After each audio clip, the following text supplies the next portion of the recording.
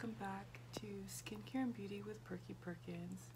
So right now, or today, what I'm doing is actually throwing in the hat for the James Charles influencer search, I guess. So just a little background about me. I am almost 35 years of age, and I started doing YouTube because I noticed that there wasn't much representation on the platform, influencers for just women in general, of which were over 30. Most brands nowadays, they look for very young, absolutely talented by all means, artists. Many of times I've noticed that brands don't necessarily include older women or men when they do their searches. Most of the people which are affiliates on the PR list are pretty young. You know, they're definitely way under 30. And my biggest thing has always been, why isn't there people my age? Why isn't there people with my issues out there showing off product, this, you know, displaying it on their channels? And yeah, like, why isn't there a proper representation between the brands? Not only, you know, sex, background, and stuff like that, it's how about age? We also buy, we use, and consume products as well. And I think it's about time that we get recognized as well. You know, is like a handful of influencers that are, you know, in the millions by all means, but they're the rare and the few, and they got their start many years prior. But for us newer ones that are just beginning, it's almost like good luck, because we're gonna be missed at all times.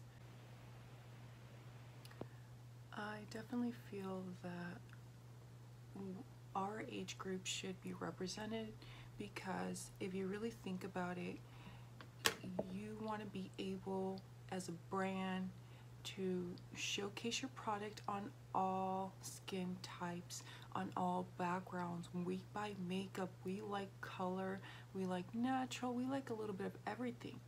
There's not just one type of woman, not one type of man. You're not showcasing your products with everyone. Guess what? You're gonna, for starters, if you're in retail stores, you're gonna have a lot of returns because you don't have anyone showing it off and reviewing the products.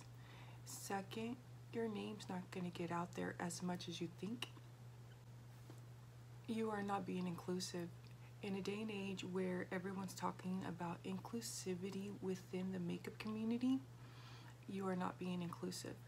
So again, I really hope that you really consider whether I'm chosen or not. It's, you know, when you're looking at entries, you also look at more mature, older people for this search, because there should be proper representation throughout everywhere. Again, not just based off our skin tone, it should be our age. And I hope brands started acknowledging it as well, because guess what? 9 times out of 10, we have the buying power. We are the ones buying the stuff for ourselves, and we're also the ones buying it for our kids, because guess what? Most of them don't work when they're teenagers. So who's buying your merch? Who's buying your makeup? If, let's say, something I didn't want, but my daughter wanted it, I have a teenage daughter, mom and dad have to buy it, right? So you have to be able to appeal to 2 people in one household. Thank you for the opportunity, and in no way, shape, or form am I bashing any younger influencers, because in the end of the day, guess what? We all learned from someone, and I actually learned a lot of the tips and tricks from the younger influencers that were in their 20s as well. But I took little snippets and had to change along the way, because things that work for them do not work for me, because I have different issues.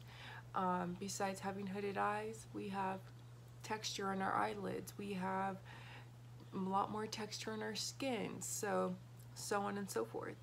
So again, thank you again for the opportunity, and I really hope that you consider a larger age range in the influencers you're looking for in this search. Bye, you guys.